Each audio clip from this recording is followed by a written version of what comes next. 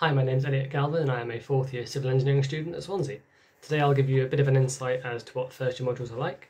So starting with engineering sustainability. This module covers sustainability considerations and ideas that should be present in everything that we do as engineers. So I'll have lectures delivered by staff from the different research groups within Swansea University that they'll showcase some of the great research being undertaken to help create a more sustainable future.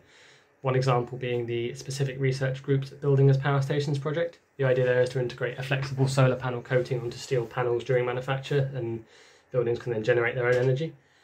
So, introduction to civil engineering materials. This module offers an introduction to material properties and behaviour, discussing how and why materials behave in a certain way when used in a structural setting. As part of this module, you'll actually have the chance to get in the labs and complete hands-on experiments where you'll get to physically test samples to destruction and see what the failing mechanisms look like and how and why they occur.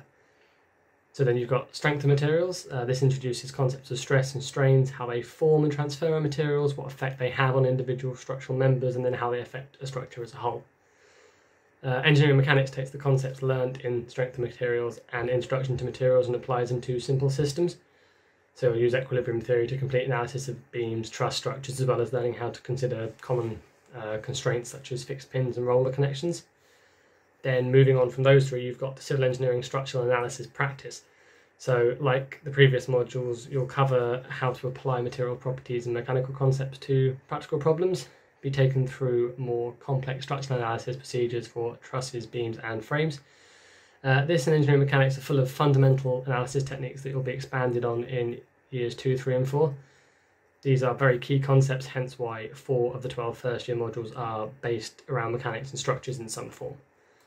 So moving away from structures, you've got engineering analysis 1A and 2A. They are both pure maths modules.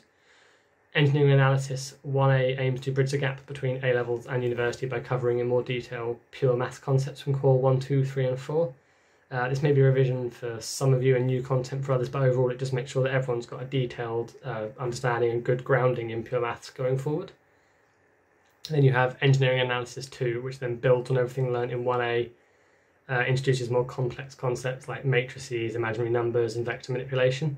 Anyone who's done further maths will be aware of most of these concepts from 1A and 2A, but you may not have covered them in as much detail. If you haven't done further maths, don't worry. In addition to the lectures, there are weekly problem sheets that are set. There's also the Maths Cafe, which is like a drop-in session where you can speak to PhD demonstrators and lecturers to ask for help with anything maths related. So lots of support there to help you if you are struggling. Engineering professional development.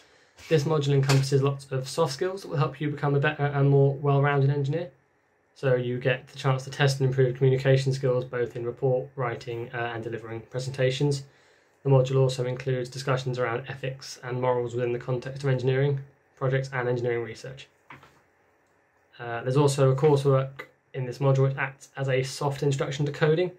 So at Swansea University we use a software package called MATLAB, and there's a chance to learn some basic coding skills and write some simple scripts. Again, don't worry if you've never done this before. Lecturers will start from the very basics of coding and build up from there. So even if you've never coded before with a bit of practice, you will be fine. The next module to consider is graphical communication for design. You can be the best engineer in any given field with amazing ideas and quality designs, but if you can't pass those ideas and designs on to others, that's a big problem. This module will teach how to draw both AutoCAD and hand sketches effectively. It also looks at best practice when reading and interpreting existing drawings. In the second half of the module, you'll be introduced to Autodesk's 3D modelling program, Revit.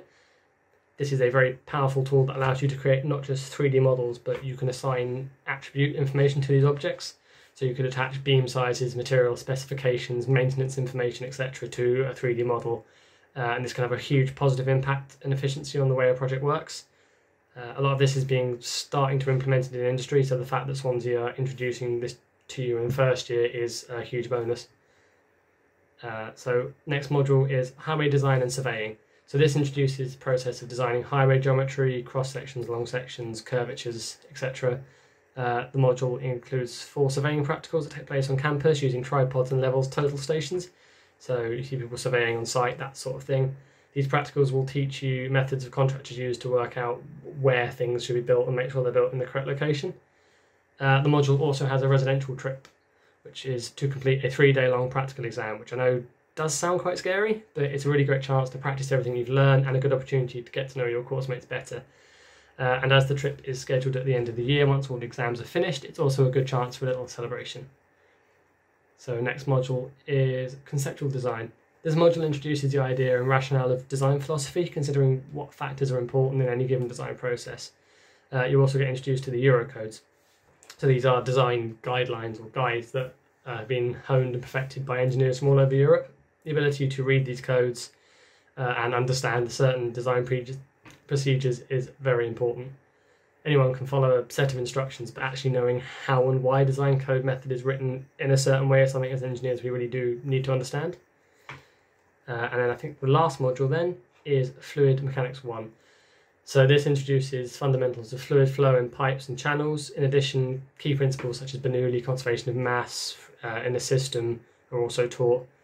So this is another module where you actually get to go into the labs and practically apply the ideas presented and really kind of see those concepts in action. Now this is something I find really helpful personally. I find it easier to visualize and understand concepts when I'm able to physically complete an experiment, seeing what happens when certain parameters are changed and why certain things happen. That's just a quick summary of the first year civil engineering modules at Swansea University. If you have any questions, I'd encourage you to drop the admissions team an email or visit the Swansea University's UniBuddy page, where you can contact me or one of the other ambassadors to ask us anything about student life, the course, the university. Yeah, we'll be happy to help. So thank you for listening.